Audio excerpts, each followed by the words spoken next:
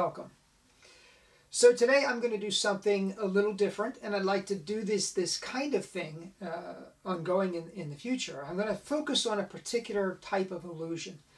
You know, when I started in magic, if you go all the way back, you know, hearing the stories about Blackstone growing up, and then seeing Goebel when I was in Cub Scout, and then later at 11 years old, seeing his full illusion show, that was the impression that I had of magic. I did not see a close-up magician. I did not see a card magician. I did not see a coin manipulator, and I certainly did not see a mentalist.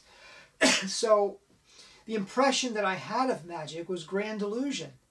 And when I first aspired to be a magician, it was grand illusion that I wanted to do. And then Doug Henning came onto the scene, and he totally changed the look of magic. I mean, up until Doug Henning's time, magicians wore top hats, they wore tuxedos with tails.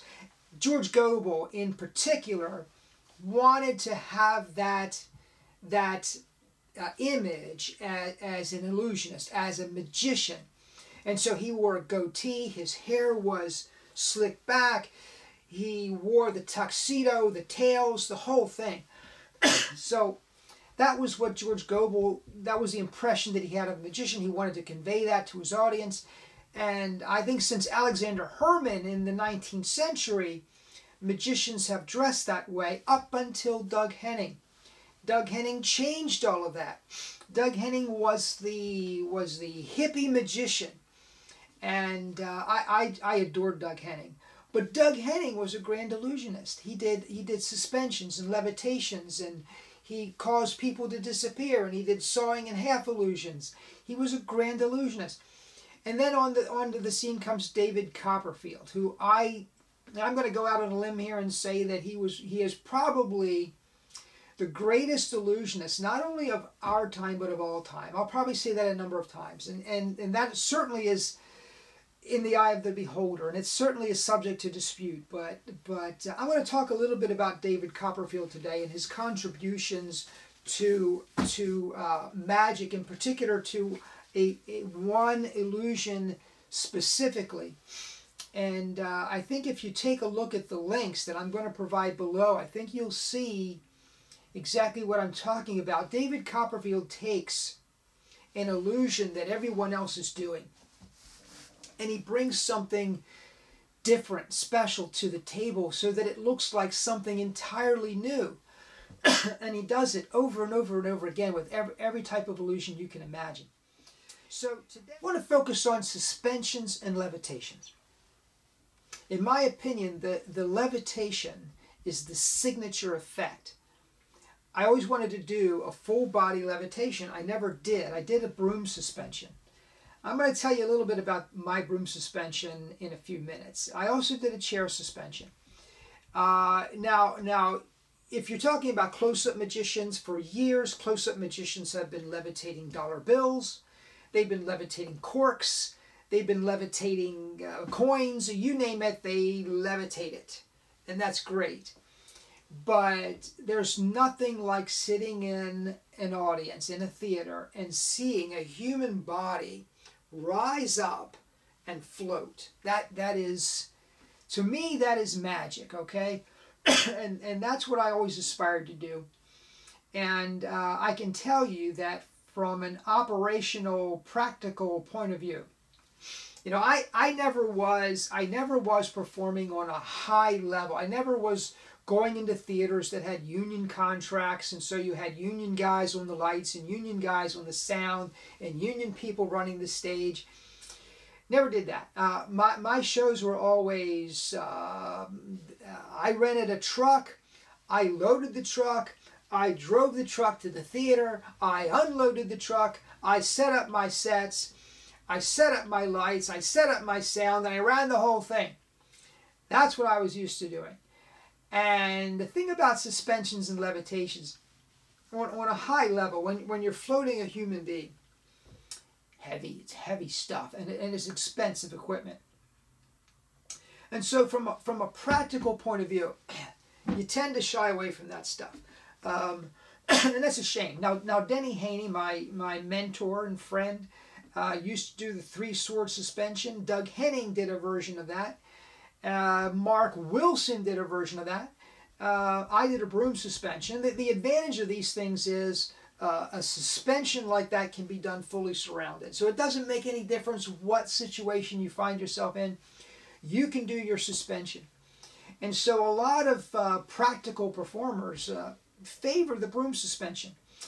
The Pendragons, while they did, in my opinion, at the time, and we're talking about the mid-'80s, early 80s maybe, at the time, their levitation was the best levitation ever at the time. And I'll talk about that in more detail in a few minutes. But when they went on tour, when they traveled to do a show, very often they were doing a broom suspension. And the broom suspension they did, just like the sub-trunk they did, just like the sword basket they did, was a cut above everyone else's. The Pendragon, if you want to study illusion, grand illusion, the Pendragons have a series of DVDs out featuring their thought process in developing the illusions and the presentations that they did. Now, they always stuck to pretty standard illusions. They did the sub-trunk, they did the sword basket, they did the suspension and levitation.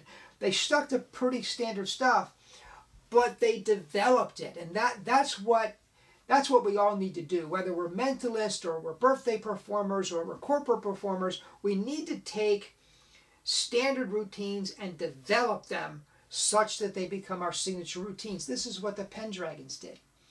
So today I want to focus on levitation suspension specifically. This photograph right here is David Devant levitating a woman. Probably it's either St. George's Hall or it's the Egyptian Hall, because that's where David Devant and the Masculines performed. But look at that. We're talking about before the turn of the century. We're talking about the 19th century here. The late, probably the 1800s or the 1890s maybe, or the 1880s. In around this period, he's doing this levitation. You know, one of the things that is so appealing to me in the levitation, and it really comes through in this image, is the relationship of a man to a woman and a woman to a man. There's just something romantic about it. That, you know, the magician stands there and the woman floats, and then he passes a hoop over her. And the thing I like about this image is she's on her side. She's not on her back. A lot of levitations, she's hypnotized. She's unconscious. She levitates up. She levitates down. The magician snaps his hands and she stands up. Look at her. She's laying on her side. Her head's resting on her hand. She's smiling at you. There's a relationship here. I always felt in my own work, when I was working with a partner, it wasn't so much magician and assistant, it was magician and partner. And there's a relationship there that needs to be developed.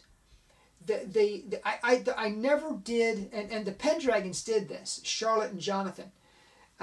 They had a relationship on and off stage, and it came through on stage. And I really feel that the levitation lends itself to that sort of thing. There has to be a relationship. I think it's better, it's enhanced when there's a relationship. It's just not about, I mean, you could levitate anything, right? You could levitate a car. But you don't. But the reason you levitate a human being, there has to be something in that relationship that is conveyed, and I think this image does that. So the Masculines and David Devant were really, in my opinion, the first to develop this type of levitation. Now I'm going to get back to that in a second. This here is a drawing of arguably the first suspension. Now let me just make some definitions here. When I say suspension, I mean specifically floating on air, but not moving up and down. When I say levitation, I mean it moves, okay? I know that might be an arbitrary distinction, but this would be a suspension. This person is suspended in midair as opposed to levitating through midair. But this, allegedly, this happened in around the period of 1832, so it was long before this period. This was the 1880s, 1890s. This was 1832, and apparently this occurred in India. It was seen, it was observed, and it became the inspiration of Robert Houdin, or perhaps some other people that were developing magic in around this period, to develop a more sophisticated type of suspension. This right here is a drawing of the Robert Houdin version, known as the ethereal suspension. This was performed in 1849. Known as the ethereal suspension, Robert Houdin administered ether to an assistant, who was then shown to float horizontally. Now, my understanding, again, I'm reading descriptions, so I didn't see this done. But my understanding was that rather than lift the person the way that the broom suspension is done today, my understanding is that Robert Houdin simply caused the person to come to a horizontal position on their own. Now, that would be more of a levitation because of the movement, you see. If it indeed occurred that way, I'm not sure that it did. But the mechanics of this particular effect, whether or not it was invented by Robert Houdin, that's under some debate. It is attributable to Robert Houdin, even if it wasn't specifically developed by him. But the principle at work here in this suspension is the same principle that's at work in what's called the aerial or broom suspension, which I performed, and also the sword suspension, which Doug Henning performed, Denny Haney performed, and Mark Wilson performed. Another comment I want to make about Robert Houdin. He didn't actually administer ether to his assistant. But at the time, in the culture of the time, there was a lot of talk about the properties of ether. Now the reason why this is significant, as we develop our effects, as we develop our illusions, our presentations, we should think a little bit about the culture, the application. That's what's going on here. Magic that is tied to our culture and to things that are happening around us in our culture is much more significant, has much more meaning. And this is something that I think a lot of magicians struggle with, making their magic meaningful. Not everybody is as in love with the art as I am, or maybe you are. I mean, you're watching this channel, you're probably in love with magic, and God bless you for it. I'm glad that you are, and I am too. And I'll go to see a magic show regardless. But a lay audience that is not infatuated with magic, there should be some tie into their culture that gives the magic purpose and meaning. And this is what Robert Houdin was so good at doing. And this is why he used, I mean, ether is just a presentation. It's not part of the effect. He said it was. Everybody thinks, oh, it's because he administered ether. That's why he's able to become lighter than air. That's an explanation. It's not an effect. So he didn't administer ether, but that was the way he presented it, and it was plausible to his audience. So let me. I didn't bring a picture of a sword suspension, but let me just pause for a second here, and speak a little bit about actually the broom suspension. This is the predecessor of the broom suspension. A lot of magicians do the broom suspension today, and I know it's a very popular effect. And when I was considering getting into a suspension or levitation, Denny, of course, advised me, and he said, you can go one of two ways. You can go with a sword suspension. That's the sword suspension right here. Doug Henning's performing it. Or you can go with a broom suspension, something like this. Well, I was thinking, how am I going to present this? And the presentation I came up with, again, I love the relationship aspect. So my partner at the time, Jill Kennard, had the costume that I had for her for this particular effect. And by the way, it helps if you design if you fully costume all of your effects, so that the things that you're wearing and the set design enhances the presentation. And so in this particular presentation we were doing, Jill wore bib overalls and a flannel shirt, and she was cleaning up backstage is what she was doing. She was kind of a backstage assistant. And I was sitting on the side, and I was kind of watching her clean, and I came over, and we did the broom suspension, and it was an adorable little presentation. The first time we did it, let me tell you this, because I think you'll find it amusing. My wife, when we watched this back on video, and I cannot find the video, and I'm not sure that I'd posted it even if I could, because, you know, the first time you do a trick. So anyway, I buy this thing from Denny Haney, and I get it home, and my basement, we're living at Stoneway Place at the time, it's a townhome. The basement is finished, and so it's a carpeted surface downstairs in the basement where Jill and I are rehearsing. So I get Jill, and we go through this thing, hundreds of times, so that it's nice and clean, and we know the routine, we know the effect, we know what can go wrong and what can go right. I've learned it thoroughly. So now it's show time, and it's the first time I'm going to perform this thing for a live audience, and I'm on a stage. I'm on a full stage, which is gorgeous. We have a curtain that opens and closes. We have full stage. We have backstage, wing areas. Great performance environment. And I've been on the stage many times, but I was wearing a tuxedo, and I was wearing, you know, nice shoes, and the way we blocked it, I really, to this day, I don't know how this happened. There were two really big mistakes that occurred on this particular show, and of course we played the video back, we watched it, and we learned from our mistakes, and we never committed these mistakes again. Ooh, it's embarrassing even to talk about, even now.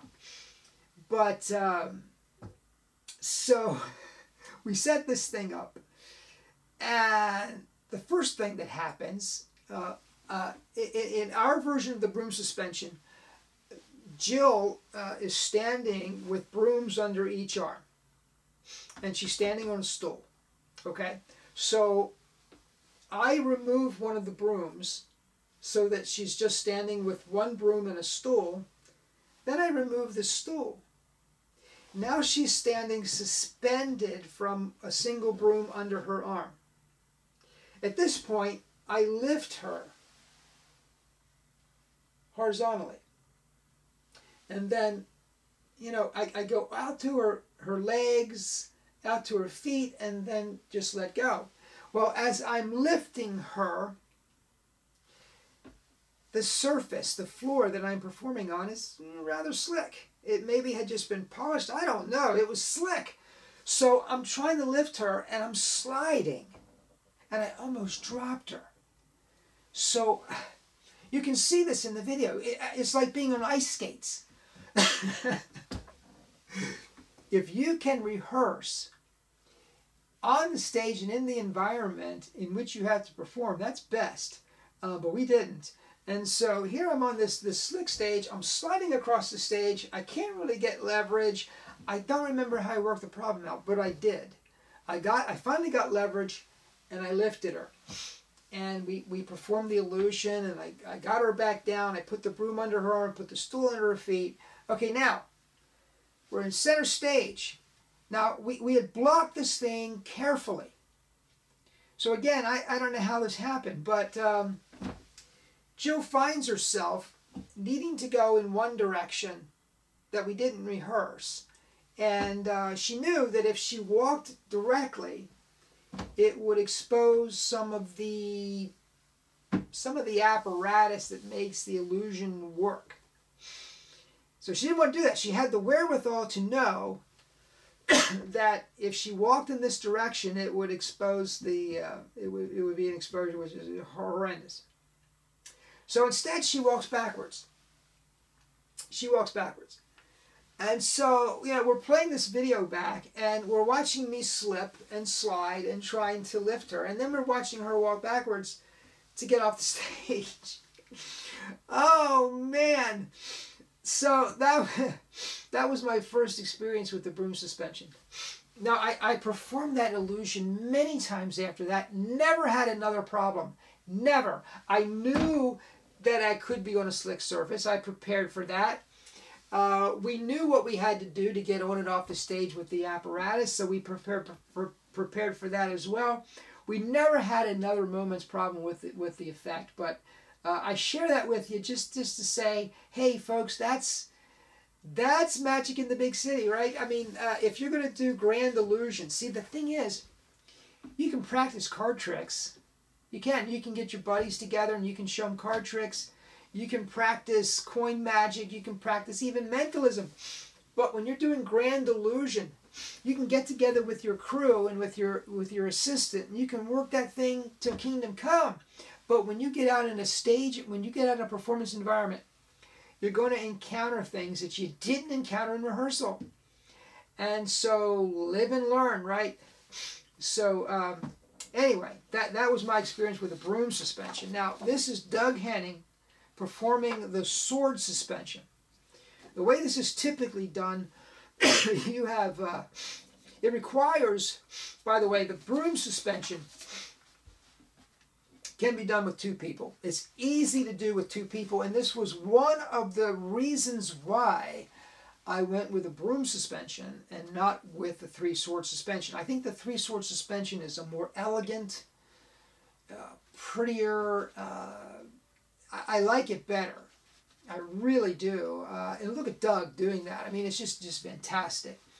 But you really need to have three people to do this thing. So what generally happens is the person being suspended is standing there. She's put under some kind of a trance, or maybe not. But there's someone standing behind her, someone at her feet. She's lifted and balanced on the tip of three swords. Thus the three-sword suspension. And then the sword that is more or less at her rear end, or perhaps a little bit higher, that sword is removed.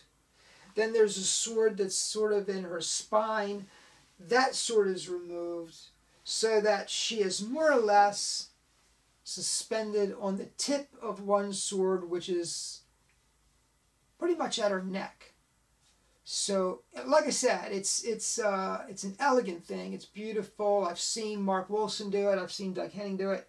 I've seen Denny Haney do it. I love it. But again, it kind of grew out of Robert Houdin's ethereal suspension. But it's a beautiful thing. I just love it. Okay, so let's get back to Levitation. Levitation. This is a magic poster for Keller, and he, for years and years and years, he toured around with a sensational illusion called the Levitation of Princess Karnak. Now, here you are. Let me go back a few images here. Okay, David Devant. The method that David Devant is using here is probably, maybe not, but probably the same method that Keller is using here. Let me give you a little bit of history on this. Now, the illustration is pretty accurate. This is, by the way, this is 1900.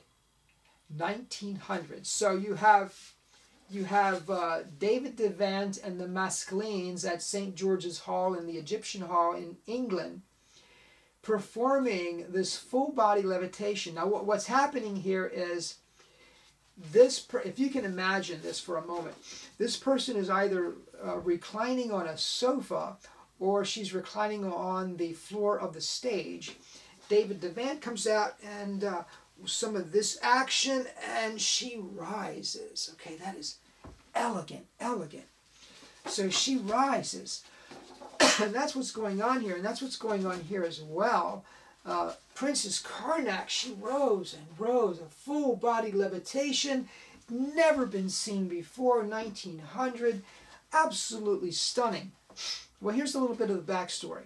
And if you go back a couple of videos now to when I reviewed 3 videos, remember that? I did the Prestige, I did the Illusionist, I did Magicians. The Prestige is really about the kind of rivalry that occurs between magicians. Well, the Levitation of Princess Karnak, even though he advertised it as his own, it certainly wasn't. It was invented by John Neville Maskelyne, and it was performed in England around the turn of the century. And so Keller was over in England, and he's watching John Neville Maskelyne or David Devant perform this effect. And he goes backstage and he offers to purchase the illusion from the Maskelynes. And they said no. Now, you have a couple of options here. When you go and you offer to buy an effect from a performer and the performer says no, either you can go do another effect or you can develop your own. You develop your own. You say to yourself, if I had to achieve that effect, how would I do it? How would I go about engineering that so that I can produce that? And what would I bring to it so that I can distinguish what I'm doing from what John Neville Maskelyne is already doing? That I think that's what should be done. But more often than not, in the magic business, that is not what is done. Instead, Keller hired one of Maskelyne's engineers, Paul Valadon. I think that's how you pronounce his name. Paul Valadon, Valadon. So Keller hires Paul away from the Maskelynes, brings him back to the United States. Paul understands the intimate workings of this particular effect, and they're able to reconstruct it in the United States, and then Keller tours with it. So, there's a lot of debate about copyright infringement and taking somebody else's work and so on and so on. This is the history of magic, man. This is the history of magic. It happens all the time. I can tell you it's happening today. A performer goes out and, again, the big names in invention, you have Andre Cole, you have Jim Steinmeier, you have Johnny Gahn, you have these guys that are inventing stuff, and then there's, almost immediately there's knockoffs out there. And they're not paying these fees. I'm going to get into fees in a little bit. I'm going to talk a little bit about what a proprietary illusion costs. And you might begin to understand, when we talk about that. but that's what happened, okay? That's history, man. So this became a signature effect for Keller. And then later, he sold his illusion show to Howard Thurston, who also toured with the Levitation of Princess Karnak. So that's the Levitation of Princess Karnak. Now, this is a drawing in the early part of the 19th century, so it wouldn't be too long after this. You have what's called the Aga Levitation. I can tell you, again, I'm not going to disclose methods, but the methods are different. The effect is the same. The methods are different. In both illusions, the person, the female usually, the person lays down, the magician levitates her up. She goes up, up, she comes back down, okay? Up, down, that's what's going on here. I emphasize that because we're going to get some innovation a little ways down the road that is going to violate that law. I mean, everybody thought a levitation, she goes up, past the hoops, she comes down, end of story. You're about to see that changed radically in our time. But here we are. This is a different method invented by Albert Winkler, whose stage name was Venturini. Venturini. He's a German performer, I believe, and he invented the Aga Levitation. Aga Levitation is still popular today. This method is no longer used. I can tell you that. It's no longer used. At least to the best of my knowledge, it's no longer used. I mean, there might be some variations of it.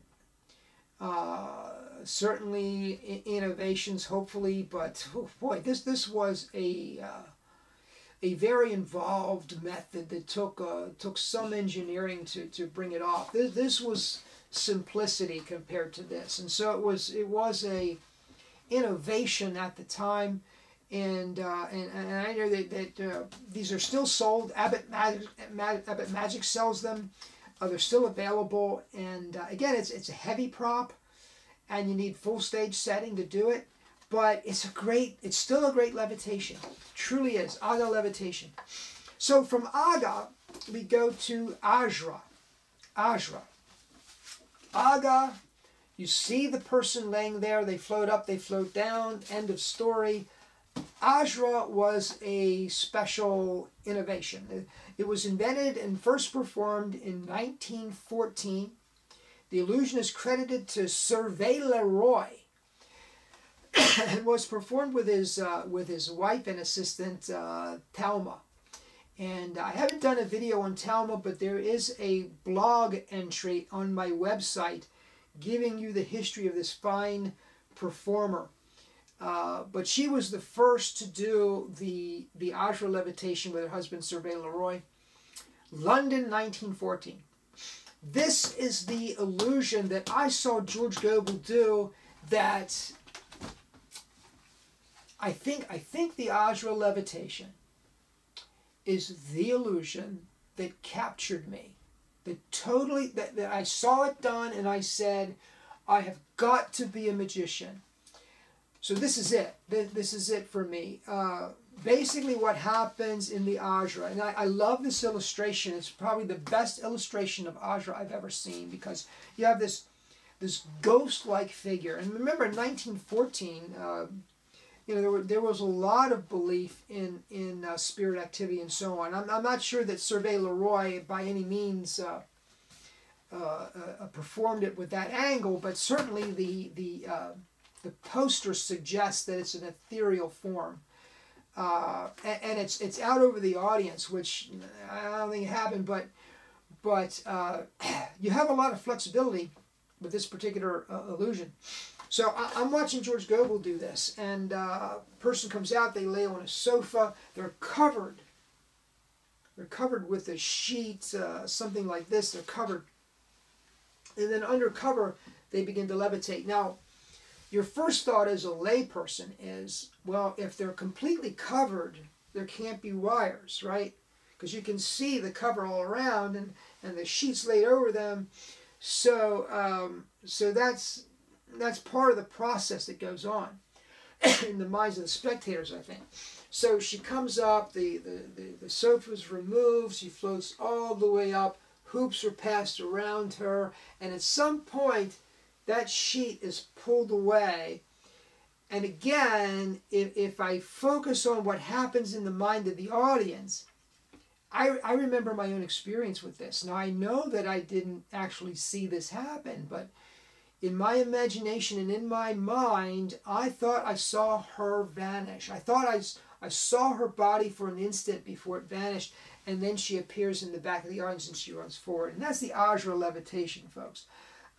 It is still today, it is a wonderful illusion. George Goebel did it. Very, very good. Now, back to suspensions a little bit. This is the chair suspension. This was my first suspension. I did this before I did the broom suspension. One of the advantages of the chair suspension, allegedly, and let me speak to this, is that you can use a member of the audience. Folks, let me just stop right here.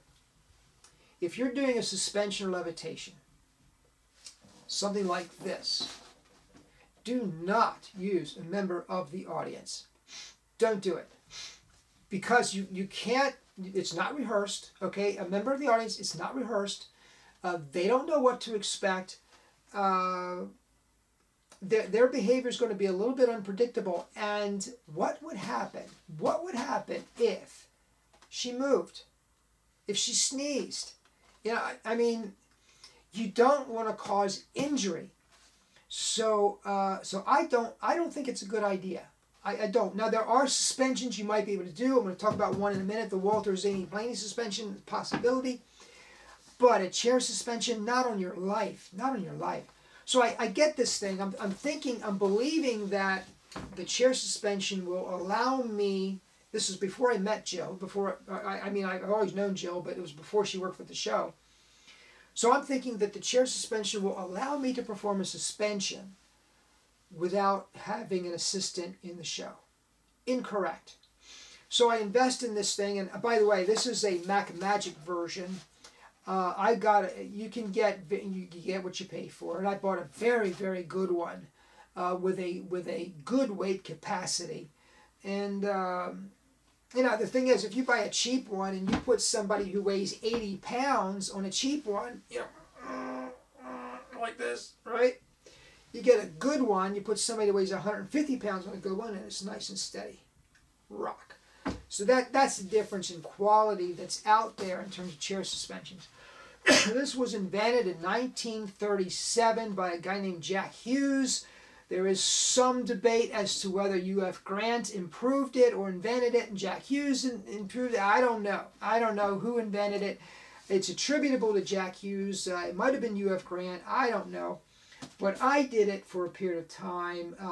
So I get this thing, and I think that I'm going to use a member of the audience. And in my rehearsal with it, I realized it was just too dangerous. I wasn't going to do it, so I ended up using an assistant anyway. Here I'm not getting a broom suspension, and I'm not getting a three-sword suspension, so that I can do this with a member of the audience, and I get it, and I can't. So I ended up using an assistant anyway, and that's when I just moved to the broom suspension. So that's the chair suspension, folks. Now this right here is the Walter Zany Blaney suspension, sometimes called the ladder suspension. David Copperfield performed this in his China special. I'm going to put a link to it below. It is a wonderful performance. So anyway, back to my original purpose was to talk about suspensions and levitations. This is a picture of Jonathan and Charlotte Pendragon in the late 1980s. Doing what came to be known as the 360 levitation. This was an innovation that changed the way levitation is done. So if you want the real evolution here, you start with Princess Karnak. You start with John Neville Maskelyne at the Egyptian Hall, or maybe St. George's Hall. You start here. Now, you really didn't get innovation until you get to Jonathan and Charlotte. So this is 1900. This is the turn of the century to 1980. It's about 80 years, right? 80 years. So what Jonathan, I don't know that he invented it. It might have been Johnny Gunn. I don't know who invented it. But it was the first time I ever saw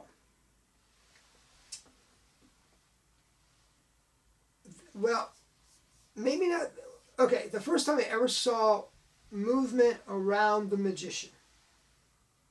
It's not the first time a levitating body moved, other than up and down, but it's the first time that I saw this. And again, going back to something I said earlier, there's a relationship here. I'm going to put the link, but here's one of the problems with some of the links that I'm finding. I'm finding these illusions. I'm finding them on YouTube. The problem is the production, the reproduction quality is so bad. Now, granted, these videos were made in the 80s, and we didn't have the same digital technology, but the broadcast quality just isn't there. So you can see the picture's terrible. So you have to watch something that's pretty grainy, but watch it. Watch it, because you really get to see the evolution of this effect. So Jonathan comes out. Charlotte is laying on the platform. Jonathan steps up on the platform, and he does this kind of thing, and she floats up. Now, she's fully conscious, and she's fully interactive.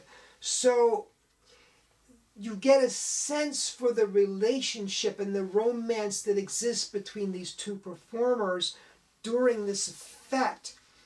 And so I'm watching this, and I'm seeing it. It was done on live television, And so I'm seeing this for the first time with everybody else, and she's floating up, and we're thinking, oh, that's gorgeous. You know, it's a gorgeous levitation. And by itself, that it was magnificent. Then Charlotte bends her body and almost swims in air around Jonathan, around him, 360 degrees around him. It blew everybody's mind. Everybody was talking about this after they did it. 360 degrees around the performance. Magnificent. Magnificent. So, the Pendragons, folks. The Pendragons. I'm going to talk more about them in future videos. If you want to study Grand Illusion, you must study Jonathan and Charlotte Pendragon. So, let's talk about David Copperfield, shall we? So, because I think that the greatest levitations of our time have come from the performances of David Copperfield. So here we are in the mid-'80s. It's around the same period as Jonathan and Charlotte. And David Copperfield is doing a classic floating lady. He did do one innovation. I want to talk to you about that in a second, but I want to give you a little bit. I'm going to give you the links below so you can see this. Again, it's poor quality. But what he did here, as you can see by the picture, very classic. In David's earlier days, he had a real dedication to a classic look. He was a contrast to Doug Henning, who was very hip and very culture specific. David Copperfield was more of a traditional illusionist when he started out. He changed, he evolved, but this is where he started. And he opens the effect with the dancing cane. Now, David Copperfield is noted for his dancing cane work, and he gets so much height on the dancing cane. Dancing cane, by the way, if you do not know, it's a cane, and it floats between the hands and around the body. So it's a beautiful thing, and it's very easy to do. It's elegant to watch, and so David introduces the effect this way. He's doing the dancing cane. He sets the cane down. He goes over, and once again, there's a relationship. She's standing, and he's hypnotizing her. He raises her hand and lowers it. You know, levitation. He raises the other hand and lowers it. He moves her head back and forth, and then he lays her down, and he levitates her, and she comes up. He passes the hoop. Now for the innovation, okay? The sofa that she was laying on, that she's no longer because she's floating in air, it's moved forward toward the audience. She travels from backstage all the way front stage back down into the sofa. Great, great. When I saw this, again, I'm watching this stuff. I don't think David Copperfield did live. I know Pendragons did. Doug Henning always did. But I'm seeing it with everybody else. When it premiered on television, that's when I'm seeing it. And I was absolutely stunned by this effect. So, a few years later, you can see the way David Copperfield has changed his presentation. Very classic. This is getting into a very thematic driven type of presentation. He's wearing a costume, she's wearing a costume. This had a very jungle kind of feel, very visceral, and it was exciting. And he's combining two illusions here. He's combining the Pendragon 360 with the fountain illusion, with the fountain levitation, which I haven't spoken about too much. It's a variation on a standard levitation, only you're using water. So in this levitation, the female, the assistant, the partner, goes around his body. And that's a beautiful thing to see. And the relationship of the two performers in this effect is what really captures my imagination and my fascination, and it's why I recommend it to you, and I'll put the links below so you can see that. Just elegant and gorgeous. So this is literally the evolution of levitation. Okay, you have the classic. The woman floats up, the woman floats down, basically. You have the 360, where she goes around the body. And there's so much romance in that. And then, folks, I believe this is the greatest illusion of all time. David Copperfield's flying illusion. He appears to fly on stage for several minutes while surrounded by audience members. During the effect, he floats up, he floats down, he floats back, he floats forth. He goes down into a crystal cabinet. He floats inside the crystal cabinet while people walk on top of it. It was invented by Johnny Gahn, who invents so much. He is such a brilliant person. So it's fully patented. But let me stop for a second and try to give you a sense for what this was like. I remember, there's certain things you remember. You remember when Cal Ripken broke the record for consecutive games. I remember where I was when that happened. I was in Ocean City watching the game with my family, and it was quite a moment for us. And of course, I remember where I was when I saw this. I was actually alone in the basement at 40 Stoneway Place. I was watching it on television. And I had an emotional experience. I did. And when I saw him do it live, which was the same year, I went to see him when he came to Baltimore, and I had the same experience. And people that have gone to see him in Las Vegas, where he's performing now, have the same experience. David Copperfield has learned how to evoke an emotional response. He doesn't just do magic. He doesn't just do illusions. He evokes emotion. And so he comes out and he talks about flying in his dreams. Now, I have done that. I mean, I know what it's like to fly in a dream because I've done that. So when he began to talk about that and describe it, I related deeply to it.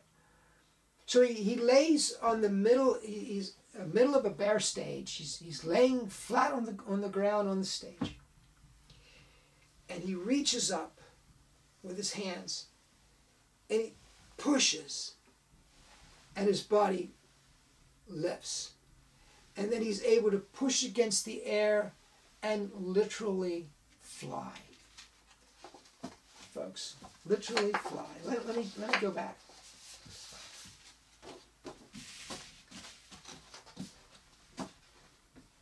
That is the evolution of the levitation.